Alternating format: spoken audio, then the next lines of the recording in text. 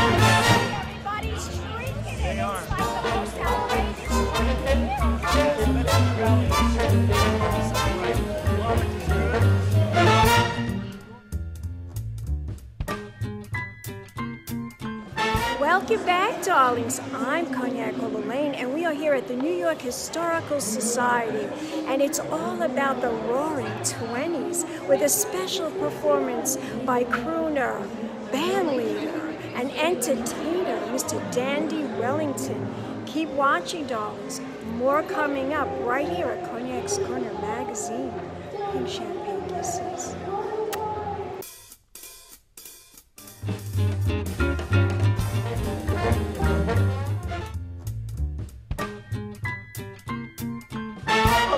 Take a quick moment to give a shout out to all the fabulous, strong, and amazing women that are in the room today. Thank you, thank you, thank you, thank you. Let's hear it for the women, ladies and gentlemen. The Women's March is today. And although Women's History Month is in March, what's happening here at the New York Historical Society is preempting that, ladies and gentlemen. In February, Women's March, an exhibit is going to be here at the end of February, just in time for March, folks, celebrating women and all the things that they've worked for and have achieved in this country. Make sure you come and see what's happening here at the New York Historical Society for that and for many other things. Here's a little tune that was inspired by a very strong woman, Honeydew.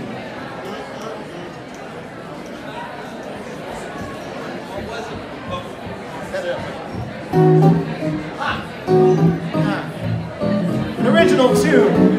Here we are. Honeydew, you're my little honeydew, sweeter than a bubble chew.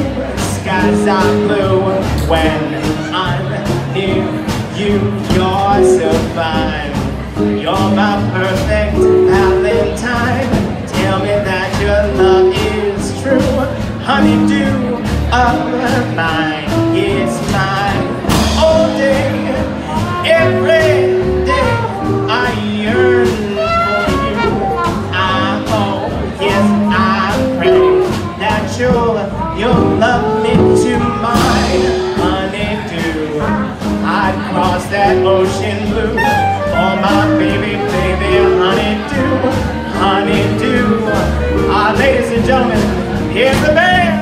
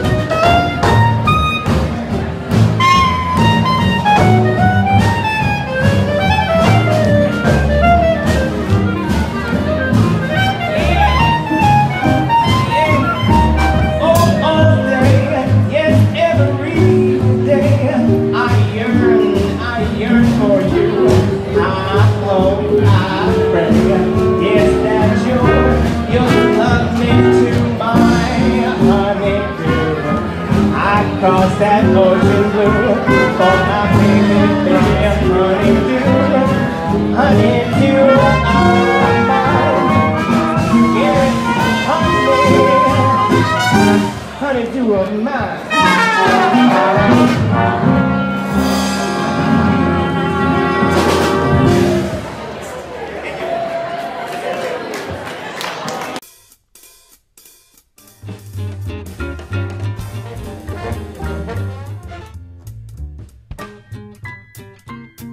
That's good. Welcome back, darlings. I'm Cognac Wellerlane. We're here at the New York Historical Society, and it's for a very good cause. It's all about the Jazz Age. It's 2020, and this is the Roaring Twenties party, and I'm here with Eddie, and he's going to tell my audience why he's such a big supporter of this historical society and about all the events that he comes to.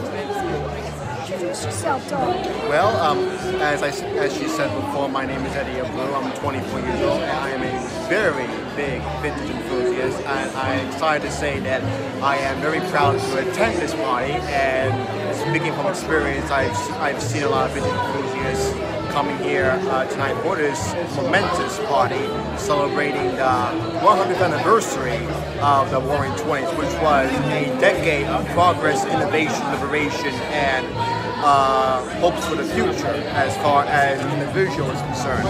And this is important for us in this new decade that we're living on, because even though it's the 2020s, we are going to expect a lot of Roaring Twenties revivals, and because the 1920s have a residence on us today and for generations to come, I believe it's going to be beneficial for us to dress up in all those flashy vintage outfits that they wore back in those days, and it's also going to create a resonance to us in the many months to come. So I just hope that for the many vintage enthusiasts out there, and especially for those who are attending the party tonight, it's a very great experience. And for me personally, as a vintage enthusiast myself, it's a great feeling, and hopefully we can all go back to a time when life was much simpler.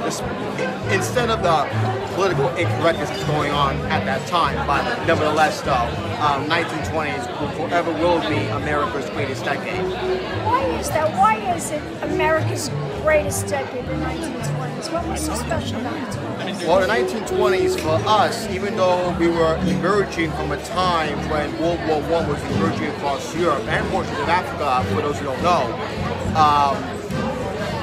a majority of the Americans, and especially the Europeans as well, experienced a revitalization of themselves towards their own destiny. And by that I mean, by the time the 1920s came around, even after the 1920s, before the 1920s came around, and especially thereafter,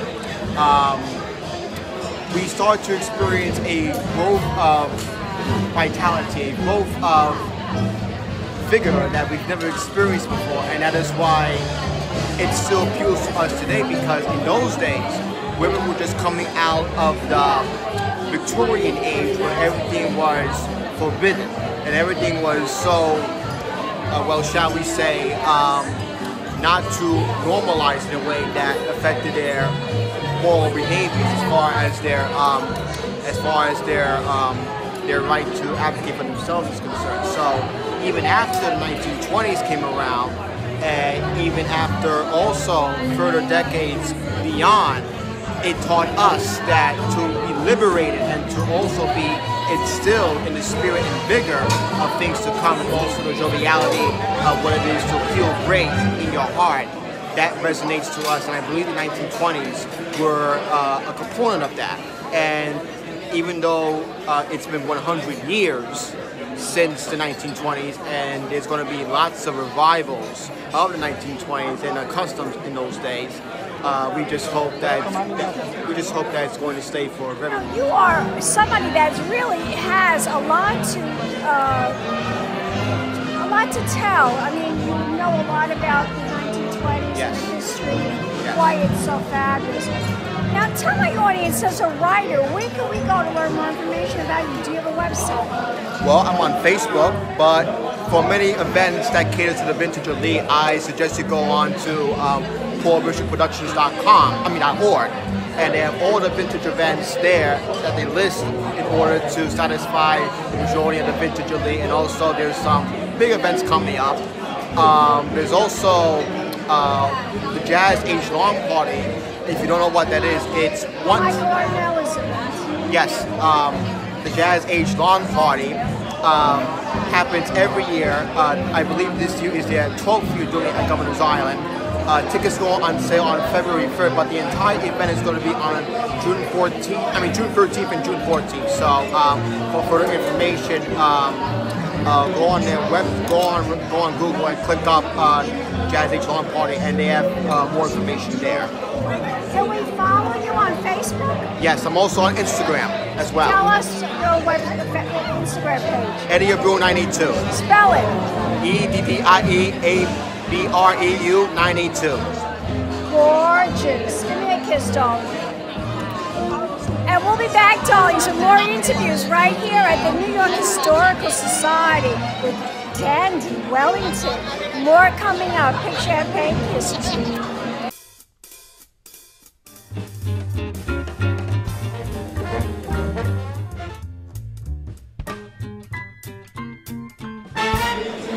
Welcome back, darlings. I'm Cognac Wellerlane, and I'm here at the New York Historical Society, and it's all about the Roaring Twenties. And I'm here with this gentleman who is going to introduce himself and talk about his product.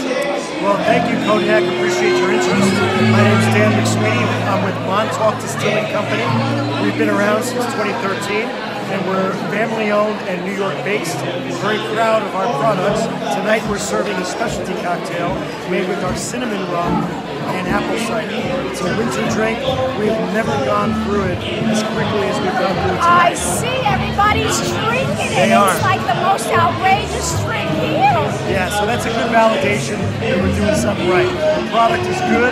We're proud of it. We're New Yorkers. We want to serve New Yorkers good drinks. Now, is this the first time you've ever done anything here at the New York Historical Society? This is the first time we've been at the Historical Society.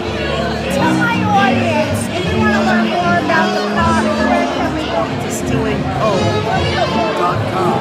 So, Montauk Distilling, we distill rum, gin, and soon-to-be vodka. Thank you. And we'll be back, dogs, for more interviews, more celebrities, and more entertainment right here at Cognac's Corner Magazine. Big champagne. This is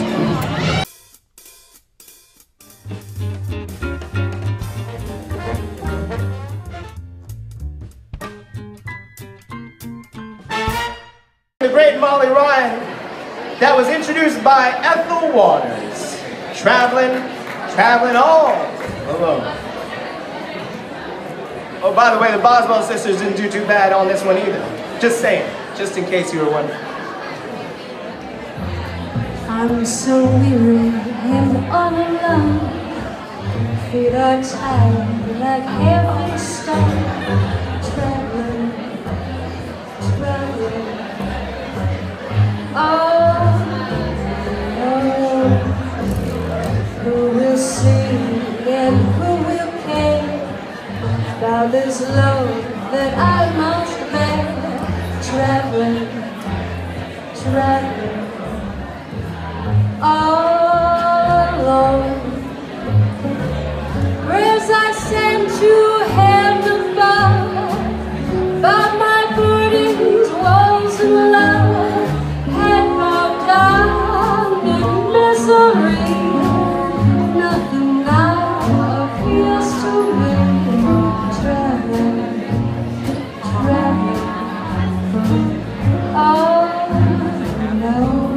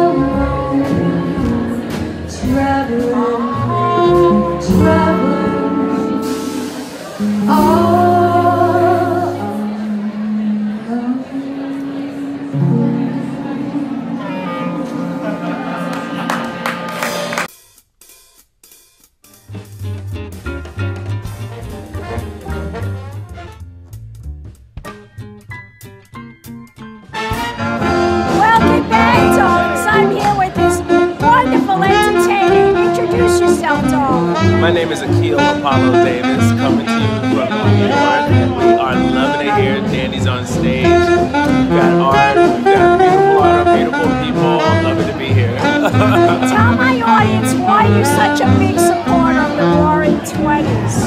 I think that the time and the music was pretty revolutionary.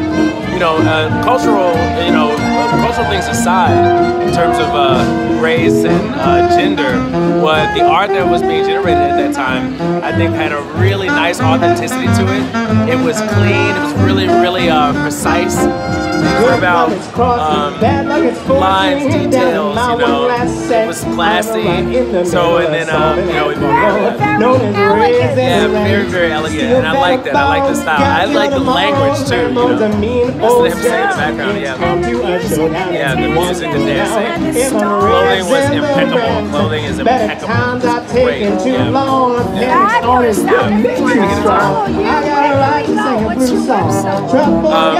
can find me either on Instagram. My handle is There Must Be More Light. There must be more light. There must be more light. I am a theater professor and a performing artist. I'm an interdimensional, intergalactic space pirate wizard captain. So I train actors during the day and I do performance at night. My name is Akil Apollo Davis. How can we make this happen again? I'm gonna send it to you. Yeah? We should do something together, right? Yo, tell us what you think we should do together. What do you want to see us do together? I don't know, but we'll think of something. Yeah. Let's and get together. You can watch this interview at Cognac'sCornerMagazine.com. Awesome. Yeah. And Facebook. Where can we follow you on Facebook? AKIL, Akil Apollo, like the sun god, Davis, Davis. Check it out. Yeah, check me out. I'm doing a lot of fun stuff on there. You're gorgeous. Yeah, thank you. And we'll be back, darlings. More interviews right here at Cognac's Corner Magazine. Big champagne kisses. All right.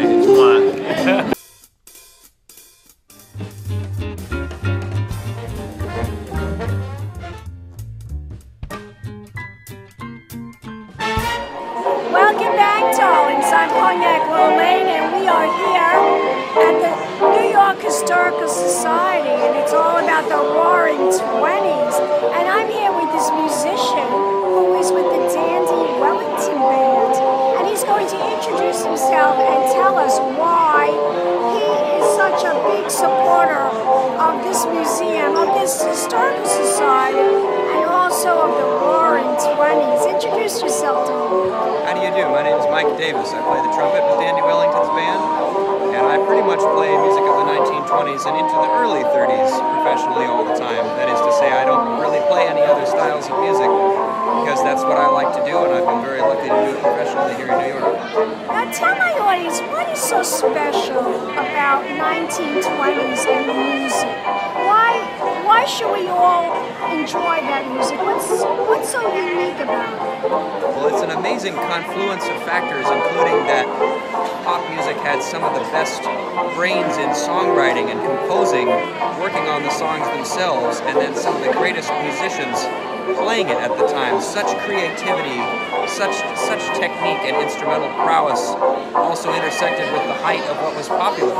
And from then it's pretty much downhill in terms of everyone's playing and songwriting. Pretty soon it's 3-chord guitar nonsense, and you can have that. Who was your favorite out of all the entertainers from that era? Who's your favorite? Do you have a favorite? Being a trumpet player and cornet player sometimes, my biggest hero is probably, well, I have to say Louis Armstrong, of course. There's just no one like Louis. But any other perspective on the trumpet, I think, is informative. And on that note, I've been very influenced by Bix Beiderbecke and his subtle lyrical style, as well as Red Nichols. But cities also had distinctive musical flavors. Kansas City bands don't sound like New York bands, don't sound like Chicago or New Orleans or San Francisco. It's really amazing, the geographical difference, and that got ironed out in later years, so that's fun to revisit. Did you watch a lot of the films from that era, from the 1920s and 30s? Yes, but once it's in sound, it's just so much more accessible. So I admit I had to develop a taste for silent movies. It's harder to appreciate the songs when they're on YouTube, but it's some horrible electronic keyboard accompaniment. So sometimes I watch them with my own music on a different tab on my computer. But this is the 1930s. But my favorite actress, which I kind of inspired by her, was Jean Harlow. So I just she's great. adored her. Yeah, I'm a big fan of James Cagney too, and they're both in his breakout movie Public Enemy. Has her in it. She's what a character. Gorgeous. Yeah. And of course, he was great in White Heat. Oh, Jean Harlow? Oh, Yeah, that's later than you think it is. I'm always surprised. I forget the year, but it's in the 1950s. No, it's in the 30s. White Heat? Yeah, White Heat. Yeah, it's in the 30s. Okay, I'll check it again. Okay. Check it again. He says on the top. Top of the world, Mom. Top of the world. Right. Well, it was such a delight to talk to you. Tell my audience now, how long have you been with this particular band? I've been working with Dandy since, for almost 9 years going on. So 9 years, that long? I think so. And how many places have you performed at here in New York? I've never kept track of that, but it seems like every time I go to a new one, I pass an old one I forgot about. Wow. Now, what's next for you as a musician? I'm sorry? What's next for you as a musician? What would you like to do? What's your biggest challenge? Oh, gee. I plead the Fifth Amendment.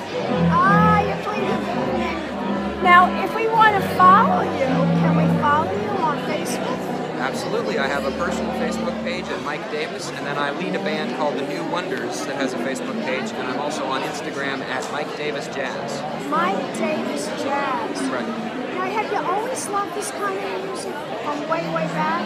No, I got into it hearing it played live when I was about 20. Okay, well that's encouraging for all the young people out there. There's a lot of good stuff live today. It's really happening, and you can go see it, and it's here.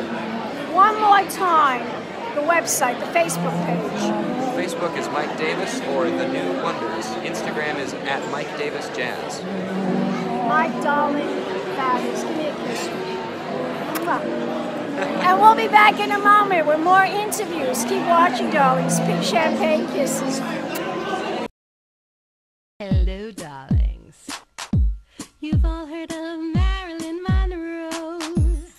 Some of you know Bridget Bardot. Well, now it's time for the Cognac show. I said Cognac, ooh, ooh. I said Cognac, ooh, ooh, ooh. I'm a bubbly blonde, fabulously dressed to impress. One of a kind girl. I was brought into this world wrapped up in pearls. I love to mingle, though my husband reminds me I'm not single.